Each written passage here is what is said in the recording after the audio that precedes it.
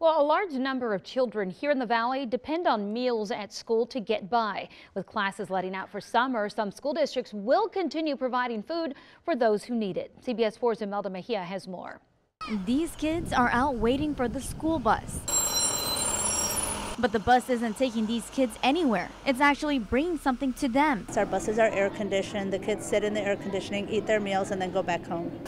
McAllen ISD is required by federal law to provide summer meals to students because of the socio-economic status of the school district. And while children are provided meals at various schools throughout the district, they have taken the program one step further by taking the food to the kids by bus. We look at our city maps and see if there's a major thoroughfare that they may have to cross. For example, Nolana Expressway 83. Rosa Ramos is a grandmother who is very appreciative of the buses bringing food to help her grandchildren. The truth is that it helps us a lot because every day of summer vacation our fridge is empty because we just don't have enough. And this is the third year McAllen uses its buses to hand out meals. But for the first time, the Meals on Wheels program is completely run by bus drivers and bus driver aides. What we have found is that a lot of parents would not let their kids go and leave an apartment or leave a home when they're not there. Since parents are familiar with the bus drivers, they trust their children to get a meal from them and have the meal inside the bus. The food service department provides oversight and training, allowing food workers to remain in the kitchen where they are, and allows the school district to cater to more children in need.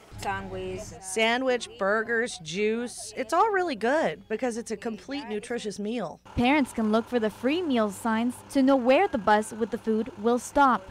In McAllen, Imelda Mejia, CBS 4 News and ValleyCentral.com.